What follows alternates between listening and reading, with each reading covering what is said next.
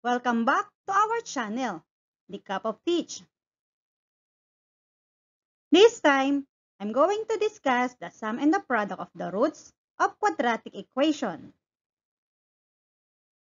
For sum of the roots, we will have x sub 1 plus x sub 2, or that is solution 1 plus solution 2 is equal to negative b over a. Product of the roots, we will have x sub 1 times x sub 2 is equal to c over a. For the equation, we will have here x squared minus the sum of the roots times x plus the product of the roots is equal to 0. Or x squared minus the quantity of negative b over a times x plus c over a is equal to 0. Sample. What is the sum and the product of the roots of 4x squared plus 2x minus 8 is equal to 0? First, you're going to identify the value of a, b, and c. So in the given equation, what is the value of a? Positive 4. How about the value of b? Positive 2. How about c? Negative 8. This time, we're going to solve the sum of the roots, which is negative b over a. By substitution, we will have negative, and the value of b is positive 2, over the value of a is positive 4. Then simplify, negative 2 over 4, and that is negative 1 over 2. Next is product of the roots.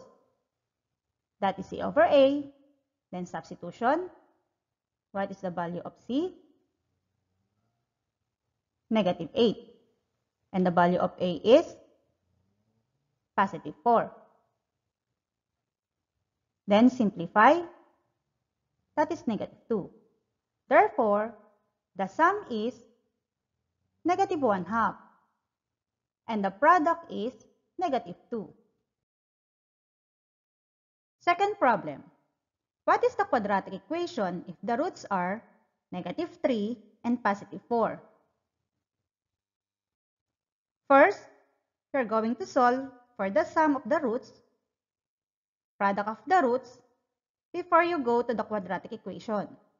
So let's go first to the sum of the roots. Sum is negative 3 plus 4, that is positive 1. Product of the roots, negative 3 times 4, that is negative 12. And then in the quadratic equation, we will have x squared minus the sum of the roots times x plus the product of the roots is equal to 0. Then you just copy x squared, then substitute the value for the sum of the roots, which is positive 1. Then copy x plus the product of the roots is negative 12 is equal to 0. Then this time, we're going to simplify it. We will have now x squared minus x minus 12 is equal to 0. Number 3. The roots of the equation are 3 over 4 and negative 1/2. What is the quadratic equation? First, solve for the sum of the roots, product of the roots, before you go to the quadratic equation. So let's go first to the sum of the roots. 3 over 4 plus negative 1/2. Since the fractions have different denominators, we need to determine the least common denominator. So what is the least common denominator? 4. So let us divide it now.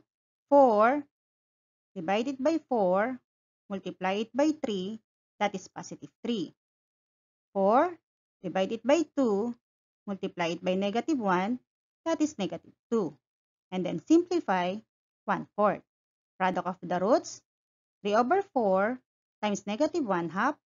So you just multiply the numerators and multiply the denominators. We will have now negative 3 over 8. So this time, we can solve now the quadratic equation. X squared minus the sum of the roots times x plus the product of the roots is equal to 0. Just copy x squared minus sum of the roots is 1/4. Just copy x plus product of the roots is -3/8 is equal to 0. Since we have fraction terms, we need to multiply both sides by the LCD. So the LCD is 8. Let us multiply now. 8 times x squared, 8x squared. 8 times 1/4, that is 8/4. Just copy x. 8 times -3/8, that is -24/8. 8 times 0, that is 0. And then simplify. 8x squared minus 2x minus 3 is equal to 0. Try this. What is the quadratic equation if the roots are 5 plus the square root of 2 and 5 minus the square root of 2? First, solve for the sum of the roots. Product of the roots before you go to the quadratic equation. So let's go first to the sum of the roots. 5 plus the square root of 2 plus the quantity of 5 minus the square root of 2. So 5 plus 5, 10.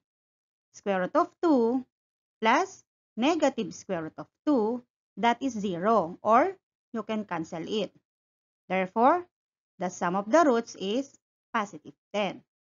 Product of the roots, we will have 5 plus the square root of 2 times 5 minus the square root of 2. So since this is sum and difference, we will just multiply the first terms and the last terms. So we will have now 5 times 5, that is 25. Then square root of 2 times negative square root of 2, that is negative square root of 4. And 4 is perfect square. Therefore, we will have now -2. And then simplify it, that is positive 23. Then let's go now to the quadratic equation. So by substitution, we just copy x squared minus sum of the roots is 10. Copy x plus the product of the roots is 23 is equal to 0. Therefore, the quadratic equation is x squared minus 10x plus 23 is equal to 0.